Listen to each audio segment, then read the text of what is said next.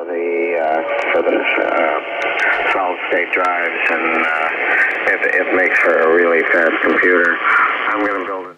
That's Terry, N6TLU from D-Lab Electronics, here with another tech tip. This time for the Kenwood R-600 shortwave receiver. This receiver is built somewhere in the early 80s, and they're starting to show up on the market with some issues. I inherited one here, and I want to show you what I found. Fairly simple problem, but it'll get you back up on the road with your R-600, and you can enjoy it again. Stay tuned. So let's look over the R-600 a little bit. Very well built receiver by Kenwood or Trio or whatever they were called back in the day. Very nice receiver for what you pay for them. As you can see, it's pretty high quality construction. Not like the new stuff out there these days, guys. Not the surface mounts, all through-hole components. But this thing's a real Cadillac of receivers. Perfect for entry-level shortwaving. Alright, so the issue I had with this R600 was, instead of this nice smooth tuning that you see, there was backlash in it. So if I would tune and I would stop the dial, I would watch it physically jump back just a little bit. Which, of course, if you're trying to tune in a station, that's very annoying.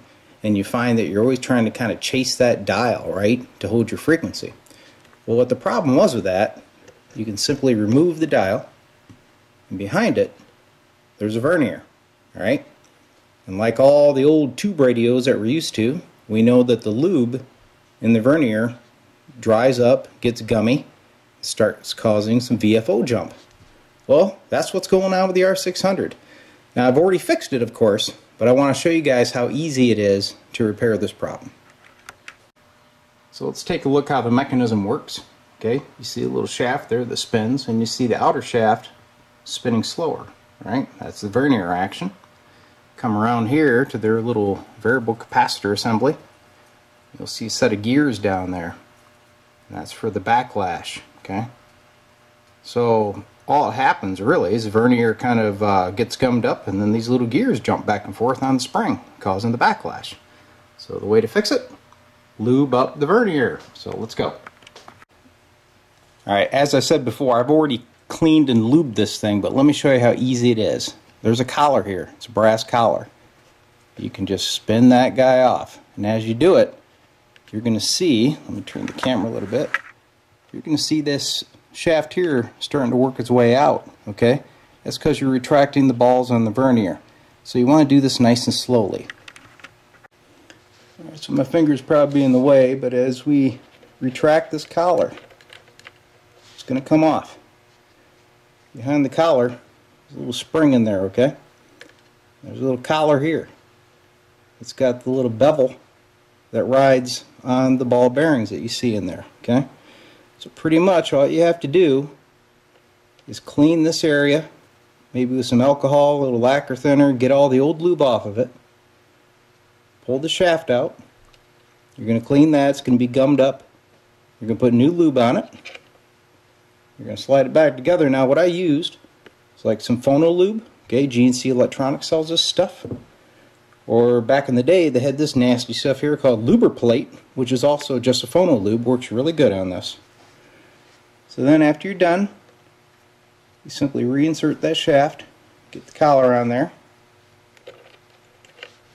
get your little brass collar on, push in the shaft, thread her on,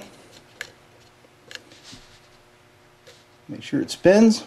If you feel any slop in the shaft, give the collar a little bit more of a tweak. And there you go.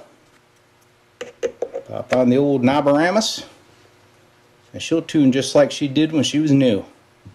Told you it was easy.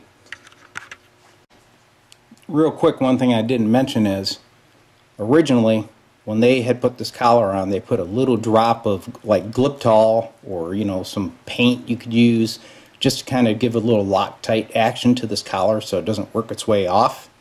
If you're not going to keep the receiver, I'd suggest you do that.